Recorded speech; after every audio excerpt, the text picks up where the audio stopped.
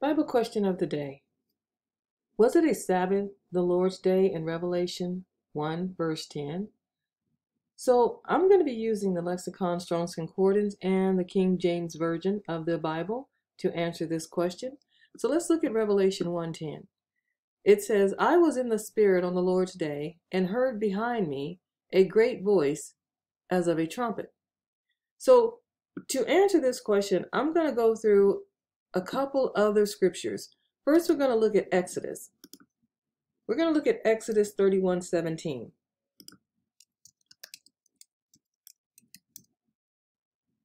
Let's look at Exodus 31:17, because we're looking at what it means to be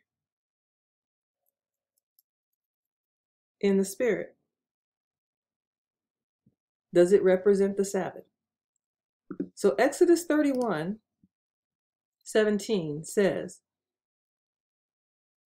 it is a sign between me and the children of Israel forever. For in 6 days the Lord made heaven and earth, and on the seventh day he rested and was refreshed. So we're going to look at two things here.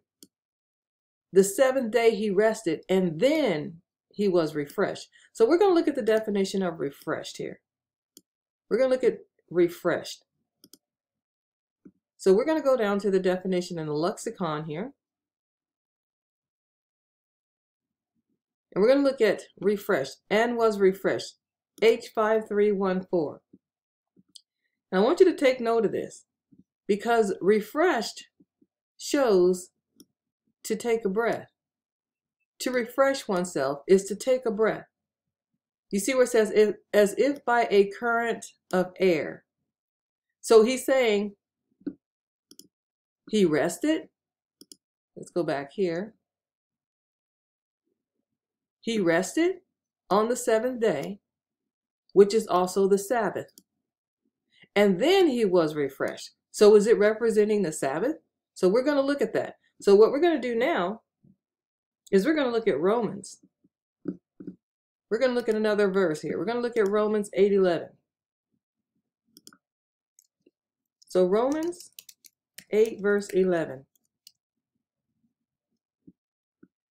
Romans 8:11 says, but if the Spirit of him that raised up Jesus from the dead dwell in you, he that raised up Christ from the dead shall also quicken your mortal bodies by his Spirit that dwelleth in you. So he's saying here, you see, we're looking here in Revelation 1:10, I was in the Spirit on the Lord's day.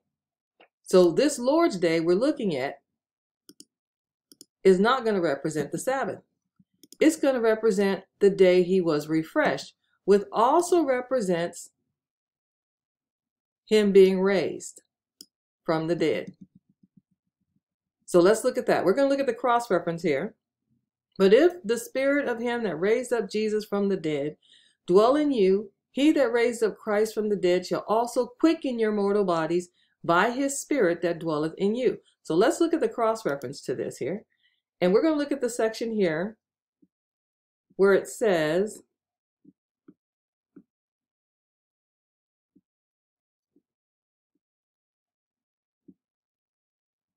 but if the Spirit of him that raised up Jesus from the dead, if the Spirit of him, the Spirit that belongs to Christ, that raised him up from the dead,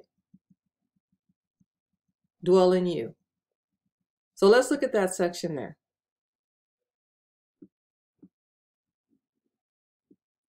We're going to look at this section here.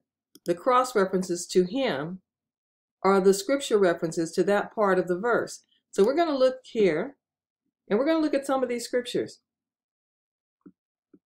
Let's look at some of these scriptures and read them. Romans 8:9. But ye are not in the flesh, but in the Spirit. But ye are not in the flesh, but in the Spirit. If so be that the Spirit of God dwell in you.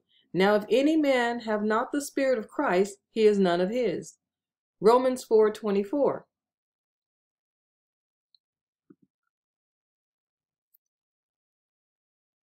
But for us also, to whom it shall be imputed, if we believe on him that raised up Jesus our Lord from the dead.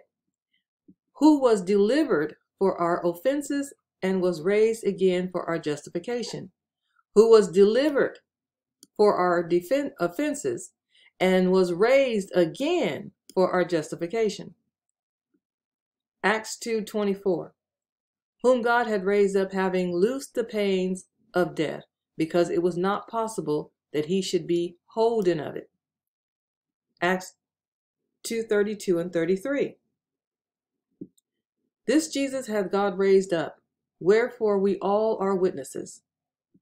Therefore, being by the right hand of God exalted, and having received of the Father the promise of the Holy Ghost, he hath shed forth this, which ye now see and hear. Ephesians 1:19 and 20. And what is the exceeding greatness of his power to usward, who believe, according to the working of his mighty power, which he wrought in Christ, when he raised him from the dead, and set him at his own right hand in the heavenly places. Hebrews 13:20. Now the God of peace, that brought again from the dead our Lord Jesus, that great shepherd of the sheep, through the blood of the everlasting covenant. 1 Peter 1:21. Who by him do believe in God, that raised him up from the dead and gave him glory, that your faith and hope might be in God. Let's go back up here and let's focus on Ephesians 1:20, which he wrought in Christ.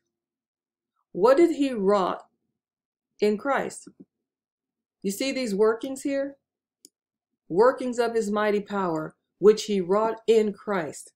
He's doing this in Christ when he raised him from the dead and set him at his own right hand in the heavenly places. So I want you to focus on Ephesians 1:20. And what we're going to do now is we're going to go back to Exodus. We're going to go back to Exodus, and now we're going to look at the cross-reference to Exodus. The seventh day he rested and was refreshed. So what we're going to do is we're going to go down to the section here where it says, and was refreshed, because this is going to represent being in the Spirit. I was in the Spirit on the Lord's day, which represents Revelation 1:10. So let's go back here, and where it says, and was refreshed, and we're going to look at Psalms. Let's look at Psalms here. We're going to go down to Psalms 104:31. You see, this was already predetermined in Psalms. The glory of the Lord, Lord, capital L-O-R-D, God the Father, shall endure forever. The Lord shall rejoice in his works. That's why I was telling you to remember where I showed you Ephesians 1:20. These works were wrought in Christ by God the Father. The glory of the Lord shall endure forever. The Lord shall rejoice in his works. So his works represents this refreshing that's going to represent the Spirit, that also represents the resurrection. I was in the Spirit on the Lord's day and heard behind me a great voice as of a trumpet.